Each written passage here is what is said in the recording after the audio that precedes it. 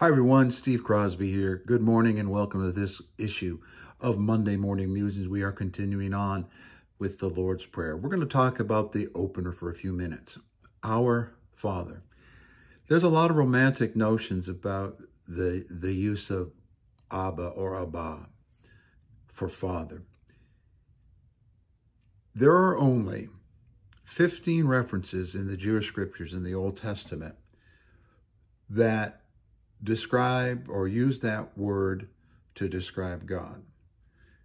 He's described as the creator. He's described as the father in the sense of his actions. But in the sense of a direct address, addressing him as Abba, doesn't exist. This is important. In Palestinian Judaism, at the time of Jesus, there is no reference in any of the literature that from that time of calling God Abba personally, privately, devotionally, and especially in prayer. Zero. I want to say that again because there's a lot of mythology out there. Zero references at the time of Jesus in Judaistic prayer literature to directly address God as Abba.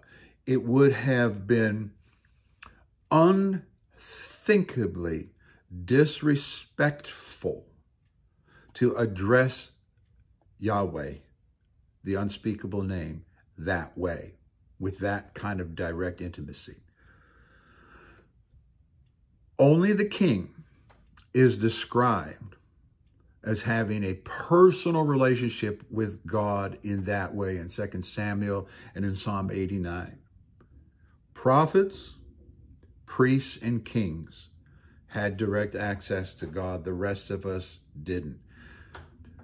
We need to understand that because this opener and with the plural adjective pronoun in the beginning, our Father, would have blown the tops of their heads off. And they would have understood the profundity of what was being said in that brief opener. We're so familiar with it. And our spirituality is so casual and so familiar.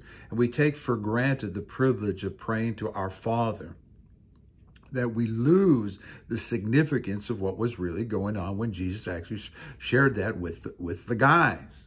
It would have announced something to them. Now, there are those times where Father is used descriptively in a collective sense, like he's the Father of Israel. That's true. Father is used that way. Notice, collectively, always speaking of the people as a group, not personally and privately.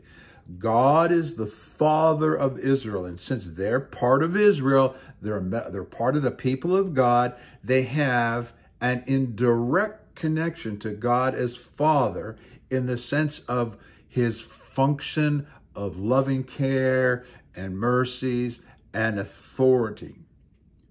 But in the sense of direct, what's called vocative, V-O-C-A-T-I-V-E, to vocalize directly, to call him, to speak to him as Abba, did not exist. Why is that so important, folks? For us, it should be a marker, a milestone of the difference that Jesus has wrought for us, that we have the great privilege of entering into the kind of life and relationship that he had with Father.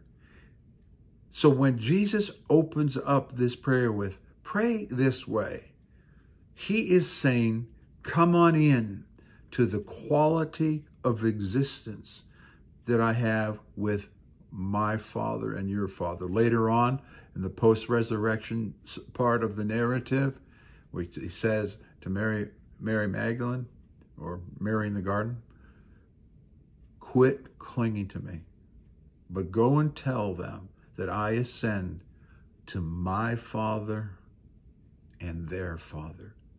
There is a cosmic change in the universe. And we have such a great, great privilege to pray, Abba, Father. See you next time.